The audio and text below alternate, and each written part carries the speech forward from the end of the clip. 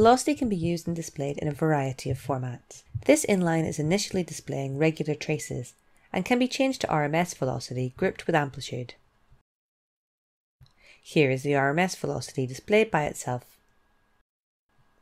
The RMS velocity can be converted to interval velocity to show the velocity layering more clearly.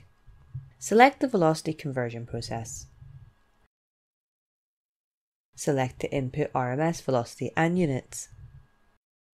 Select the output interval velocity and units, and check the results.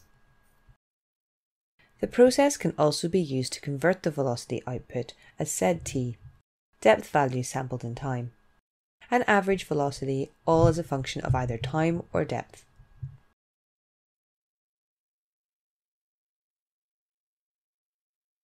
The velocity conversion process is designed not only to convert velocity between different formats, but also to resample velocity volumes in such a way as to minimize the effect on the time-depth relationship.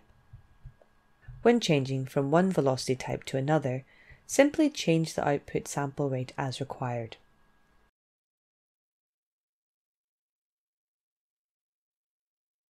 The same velocity conversion process is used if you want to keep the same velocity type, and only change the sample rate.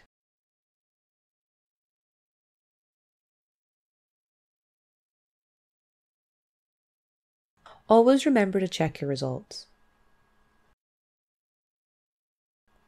Never use the volume resampling process with velocity volumes unless it is to add or remove entire traces from the volume.